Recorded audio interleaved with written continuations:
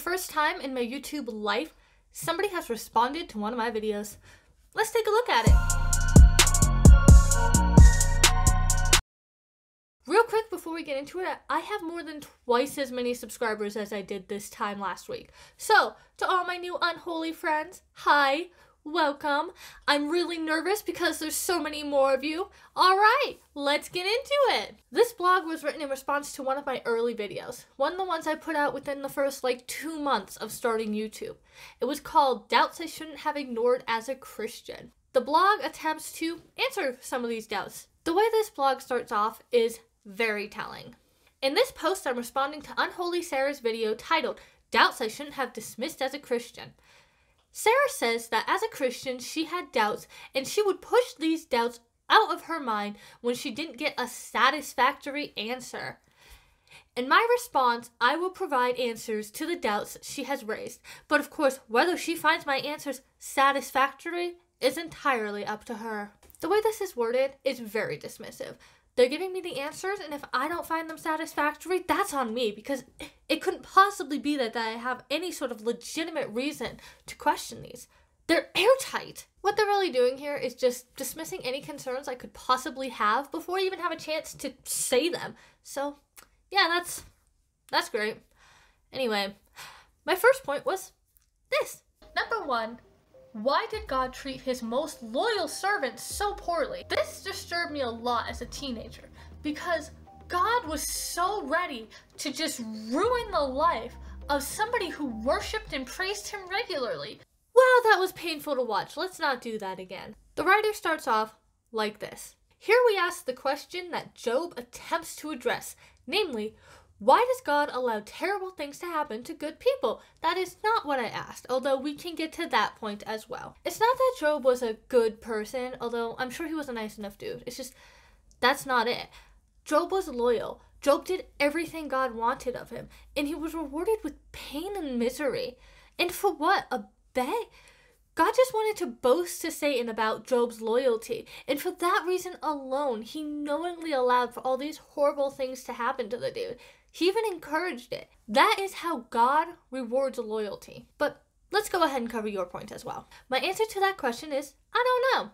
God has his reasons, and since he's proven himself to us through his word, his spirit, and his creation, we must be satisfied with understanding that God knows what he's doing. Really, we must be satisfied. Alright, so how exactly has God proven himself? By allowing approximately 3,700 children to die every year of cancer, or by allowing about 60,000 people to die every year by natural disasters, or maybe by sitting by and watching while 433,000 people are sexually assaulted every year in the United States alone, or by watching while 3.1 million children starve to death every year. Oh wait, I know what you're talking about. The Jesus toast. Yep. That proves it. Links to charities that actually try to help with the aforementioned problems will be in the description below. Moving on. All of humanity is guilty of sin and deserves to be in hell right now. Yes, because I've definitely done things worthy of eternal damnation.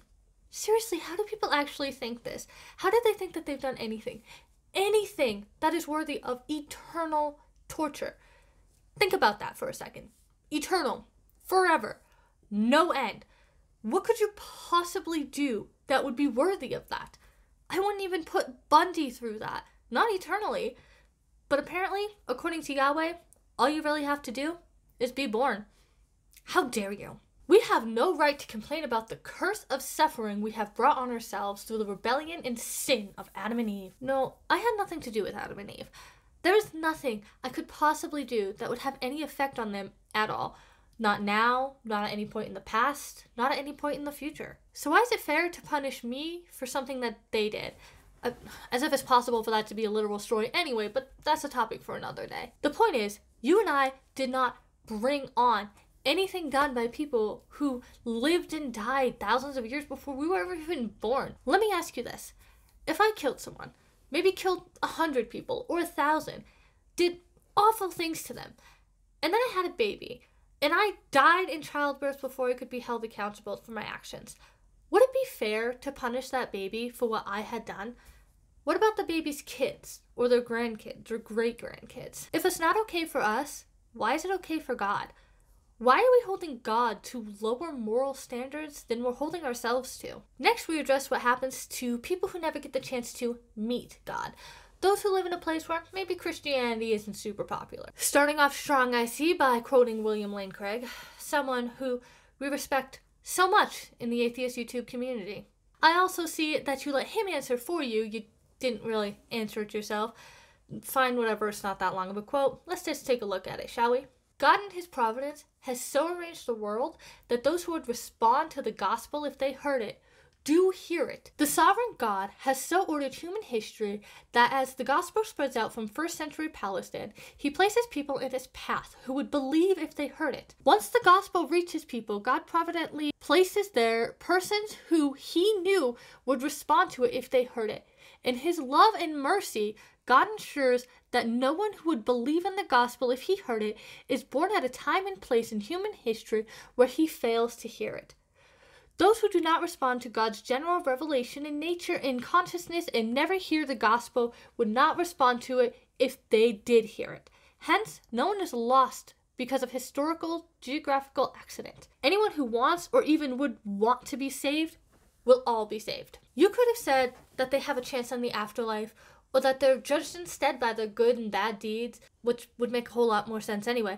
But instead you chose this. So God, in his infinite love and wisdom and power, made people that he knew would not believe in him and then punishes them for not believing in him. So he makes people and then punishes them for being the way that he made them. This definitely shows how logical and loving this God is. Number 3, why does God let babies die? He starts off with, God lets babies die because we live in a sin-cursed, fallen world. It's very similar to what we covered in number 1. We're all cursed from birth, or how this writer put it, from conception, and we're all deserving of eternal torment. So again, we're back to it being totally fine for some reason to punish a child for the things that their parents and grandparents and great whatever grandparents did. You are holding God to a lower moral standard than you are humanity. What's the point of even calling him God at this point? They did say something that caught my attention though. My understanding is that God decides if a baby's soul will go to heaven or hell based on God knowing if the baby would have grown up to believe in Jesus or not. So this was interesting because God knew already that the baby wasn't really going to get a life. And God knew that if the baby had been allowed to live, he knew what the baby would have chosen. So where's the free will? That was the bullshit answer I was given whenever I brought something like this up. Oh, God let this or that bad thing happen because he didn't want to interfere with our free will and that's why this and this happened. Now, I don't really necessarily believe in free will as it is, but that was like half the point of Christianity. That was like half the answers I got. This totally nullifies that. For the next point, he just links a William Lane Craig video. And if I wanted to respond to a William Lane Craig video, I would respond to a William Lane Craig video. But I'm responding to your blog, so yeah, not gonna do that. If y'all would like to see me respond to this video, let me know in the comments. It's only like 3.5 minutes, so that's no problem. I'd be willing to do that. I would not, however, be willing to respond to the video he links for number 6, because that's like an hour and a half, and I am not shifting through all that. Sorry, but I have more in my life than just YouTube, and I have to have some time for my schoolwork and stuff. They also link away for talking about biblical slavery again. I'm responding to you, dude, so please just come up with your own answers. If I were to respond to everything you linked away to, as well as your blog post, this video would be eternal. And I actually only have 36 minutes of storage on my phone right now, so yeah, I can't do that. After responding to my 6th point, they link away to a playlist of positive reasons to be a Christian. I could see this being worth responding to as well, but I wouldn't argue that there are no positive reasons to be a Christian, but I would argue that the negative of believing in something that just isn't true or that doesn't make sense outweighs any possible positives. Lastly, I know you've encountered Mormons, Sarah, which is not a part of the Christian faith, but is a cult and a false religion. Yeah, I know Mormons are a cult and I know they're a false religion, but that doesn't make them not a part of the Christian faith. As far as I'm concerned, I've always kind of thought that if they believe in Jesus and that he was the Son of God and all that, then they're Christian. Although I might even go as far as to say if they identify as Christian, then they're Christian, but that's debatable. Still, the fact is that being a false religion and a cult doesn't make you not Christian. Remember, dude, I think that your religion is a false religion. And I still think you're a Christian. So that was the blog. That was the first time anyone's ever responded to me. I hope you knew, blog writer dude, when you linked this in my comments that I was going to be all sarcastic and stuff in the video response. I mean, I usually am, so you probably knew. The blog is linked in the description along with a lot of other stuff. That's all for this video. Thank you all so much for watching. If you've liked this video, go ahead and hit the like button. Maybe leave a comment down below. An extra special thank you to my extraordinary patrons who are listed here and here. I'm running out of space for just one.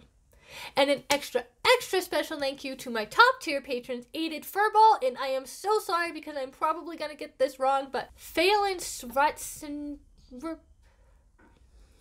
That wasn't even close. Please just correct me. I will do my best to practice. I'll practice in the mirror and stuff. I'll get it right for you. We just gotta talk about pronunciation. Anyway, if you would like to become an extraordinary patron, or maybe hear me butcher your name, that link to my Patreon is in the description down below, along with those links to those charities again, social media, all that stuff. Subscribe if you'd like to see more content from me in the future, and as always, stay unholy, my friends.